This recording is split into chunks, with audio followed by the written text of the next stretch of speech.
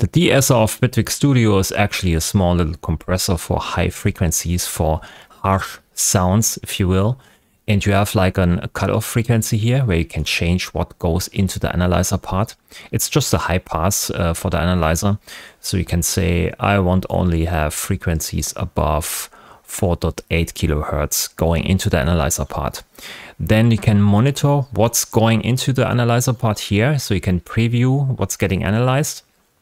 And you can change the high pass type here from a 2-pole filter to a 4-pole filter. If you want to have more like a steep filter cut here, you can choose this here.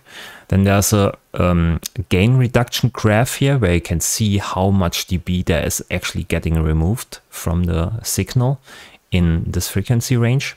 And you can change the amount. This is basically probably the kind of ratio. So you can change how much the gain reduction is applied to the signal, how much gain you want to reduce from the harsh frequencies.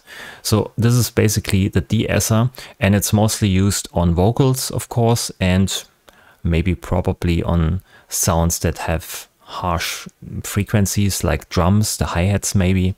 So I have this here on drums. So this is how the drum loop sounds. Just some hi-hats in there, right? And you put this De-Esser on there. You can preview here what's getting analyzed. And then you can increase the amount here.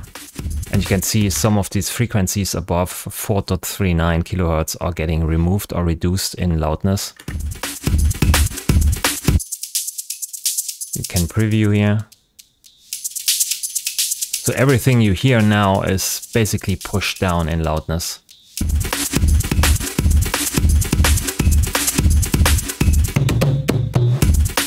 So yeah, you can see it kind of a small little, super small, easy compressor.